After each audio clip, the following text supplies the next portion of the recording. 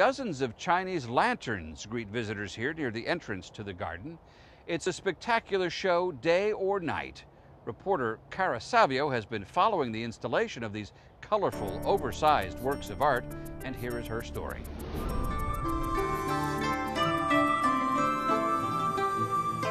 It's called Art by Day, Magic by Night, and it's certainly living up to its name. These 26 exquisite scenes are on display at this year's 2012 Lantern Fest at the Missouri Botanical Garden.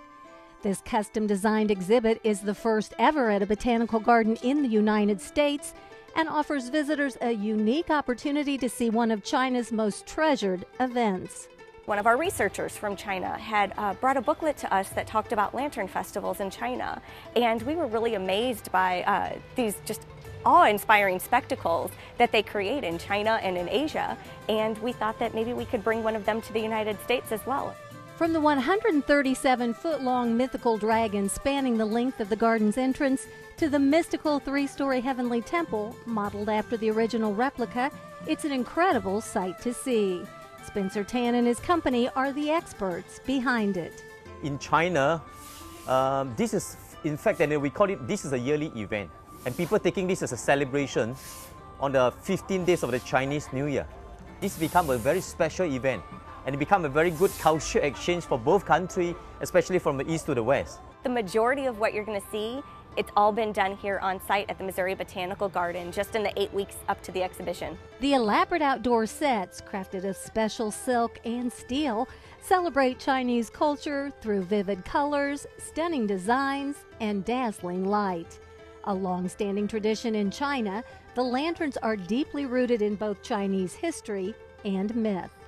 All of the sets that we chose are very authentic to a traditional lantern festival. You're going to see plant life, you're going to see lotus blossoms and cherry blossoms, you're going to see dragons and different creatures of mythology, and you're going to see different tales from Chinese culture that are told, different legends that are told through these sets that are very, very intricate and elaborate. There's the celebrated legend of the four-faced Buddha granting wishes to those in need, the first emperor on a quest for everlasting life, and of course, the sad and hopeful tale of the star-crossed lovers. We're going to show that how much that both parties is going to love each other. So even that we meet up once a year, I was still waiting for you. 364 days, I didn't even see you. I just waiting for that day. One of the most impressive scenes is the porcelain dragon, made with thousands of ceramic dishes, all attached with kite string. Another is the exquisite sailboat made of 4,600 recycled plastic bottles. My personal favorite is the Qiling. They're the mythical creatures made of medicine bottles that we filled with dyed water to give the color. You name it, we build it. Or you dream it, we build it. Jade Dong works as Spencer's assistant. We try our best to do everything. We want to show our best Lantern Festival to U.S. people.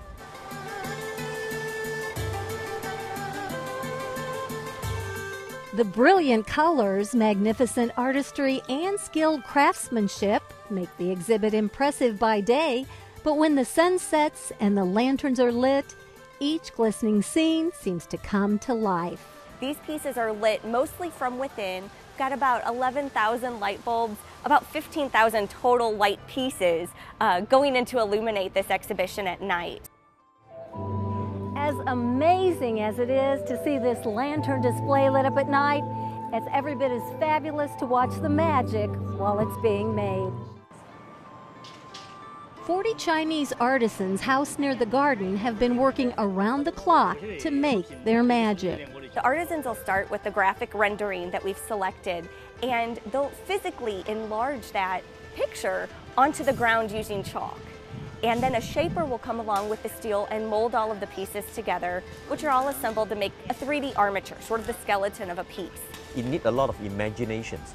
That kind of skill, then that is only on the job training. There's no school, there's no institute to teach them, then how you're going to shape it out in the 3D dimensions. Once the framework is complete, skilled workers called skinners glue beautiful silk fabric to each piece.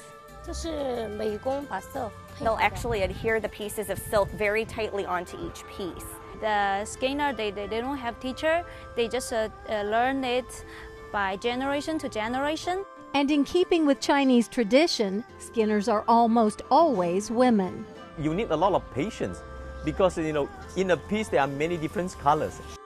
Patience or not, this is one festival that is especially unique and a must to see. It's really going to be an exhibit like nothing anybody's ever seen here in St. Louis, in the Midwest, really in this country.